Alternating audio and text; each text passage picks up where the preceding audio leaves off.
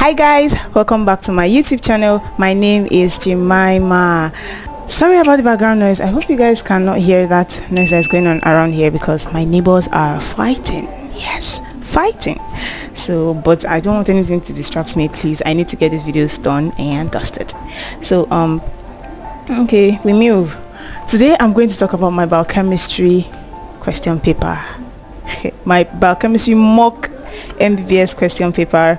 So we're asked 6 questions to answer 5. So number 1A, they said dehydration of a compound with strong acid is a good example of an elimination reaction. Explain the above statement by showing the biochemical significance of this reaction with simple sugars. Biochemistry doesn't like story. This is straightforward. You just show an example. Simple. Like, this question is very straightforward. The lecturer that taught us this question, and he told us in class, in case I ask you a question like this, just give it to me. It's straightforward, like I've given you in your notes. So I mean, this is very straightforward. If you have not seen my video on how to answer biochemistry questions in exam, please go and see that video. I'll put the link up for you guys before you come here, because I'm not going to go into too much details. I will just, you know, try and be fast so that we can finish up in less than 10 minutes. I don't want to waste your time. So for the B, the question was a variety of complex changes occur within the enzyme active sites which facilitates the substrate transformation. Briefly explain 4 of such changes. We were not taught, unfortunately, we were not taught, and I don't know why the lecturer brought this out for a full 10 marks. We were not taught. I personally did not answer this number 1 question because of this 1B. We were not taught, but I found out that my junior colleagues were taught, so I checked out the lecture slide that was given to them, and this was included. It was just 4 changes in particular with small explanation under it, so it wasn't even story that they needed. Remember, I told you biochemistry department does not need story.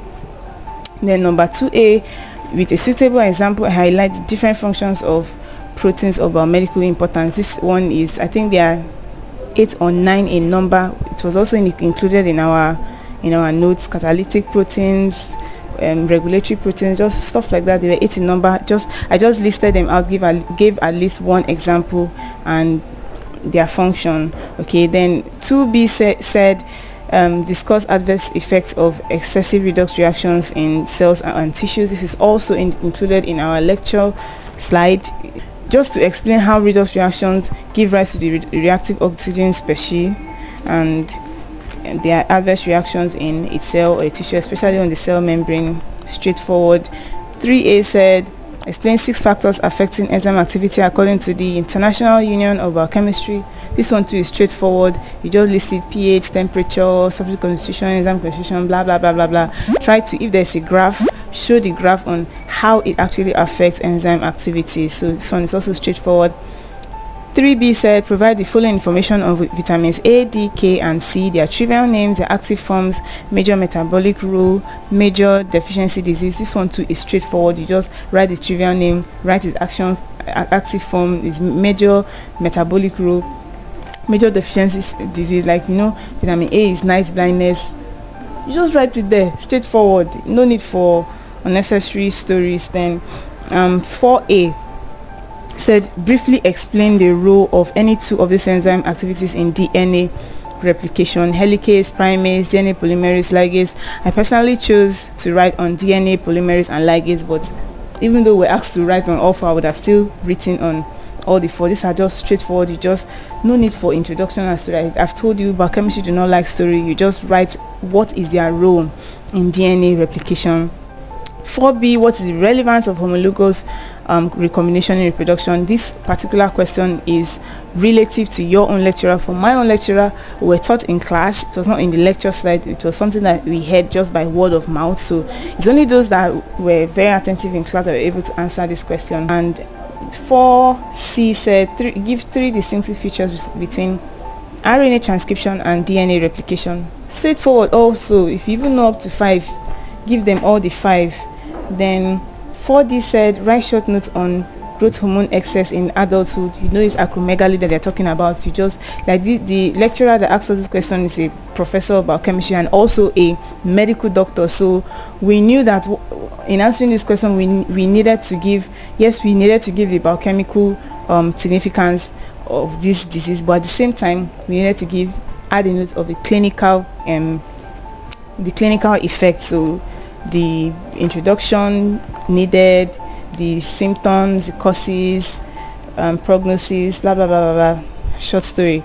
Then 5A said, as a forensic expert, discuss how you can detect crime using at least 5 different forensic tools. This one too, we're given a lecture slide on this, and we're actually given 6, but we're asked to write 5 out of the 6. I actually devised the mnemonics, my RSVP. That's what I used to remember this. So I just listed them all out: the Y chromosome analysis, polymerase chain reaction, mitochondrial DNA, blah blah blah blah. Then 5B, write short note on high blood pressure, stating the stages, symptoms, and ways to control it without medication. This was also indicated in our notes, but in particular this is nutritional biochemistry, especially when they said without medication.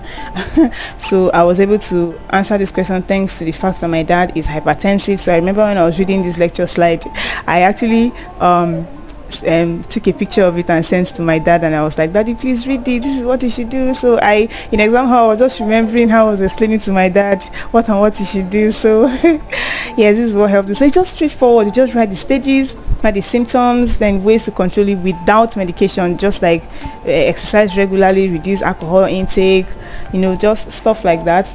Then 6A, in regards to protective factors in breast milk, succinctly justify the position of World Health Organization on breastfeeding as the gold standard method of feeding infants. This one too is straightforward because we're actually given a lecture slide, and the lecturer actually listed like 6 to 7 protective factors that are found in milk, like the immunoglobulin A, the lactoferrin, and the rest that are found in breast milk, that makes it a gold standard method of feeding infants. So straightforward, list them out, state why they are protective factors in breast milk. And 10B said, based on hydrophobicity and hydrophilicity, explain the mechanisms of hormonal action and highlight 2 major differences between them. This one is not straightforward actually. So based on hormonal action, there are some hormones that have their receptors in the cell membrane, there are those who have their receptors in cytoplasm, and those that act directly in the nucleus. So this particular one is talking about the hydrophobic hormones and the hydrophilic hormone. The hydrophobic hormones will have their own receptors in the cell membrane. So it's just asking generally their mechanism of action, and just for you to differentiate between the hydrophobic and the hydrophilic hormones and their hormonal action. So this question is not straightforward. We were not actually directly given in our lecture note. It was based on what we heard the lecturer explain in class. So those who did not attend classes may find it difficult to answer this question exactly how the lecturer would want it. So one good tip: don't miss classes. So that is it for biochemistry. If you liked this video, please give this video a thumbs up and subscribe to my channel if you've not done so. But if you've subscribed already, please just turn on that notification bell so that if I upload a new video, YouTube will notify you. In the next video, I'm going to talk about my practical what I was asked in my practical mock MBBS exam for anatomy, biochemistry, and physiology. Bye.